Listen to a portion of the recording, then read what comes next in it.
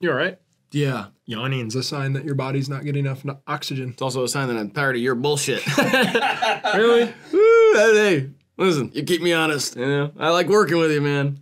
I'll tell you what. Okay. Always on my toes with this one. Yeah. If I ever start to like, never know what's coming next. Unpredictable. This guy over here, but God, I love it. You know, it's if I bother it's a you, hoot, it's a holler, it's a racket. If I start to bother you or something, you can just talk to me. Oh yeah, no, yeah, you do bother the shit out of me. I don't want to be a burden. That's why I love you. You know. What? This is so confusing. I don't want to be a burden in the workplace. Terrible worker, super annoying, but God, that's why we love you over here, right? I just wanted to be a good part of the team. We pay you way too much, honestly. We should dock that pay, but we won't. You know, got to make sure you're all right. You know, we care about you over here, but God, you're terrible at working and hard to be around. Nobody likes you. But oh man, working with this guy. You know, I'd rather end my life. You know, end my shit. I'd rather end it right here. Man, but, I don't want you to think even about being around him for 10 minutes. I'd rather crash my car into a wall. I'd rather burn alive than sit with you and have lunch once. But God, I don't want to be. Wouldn't be the same without you over here. Be better.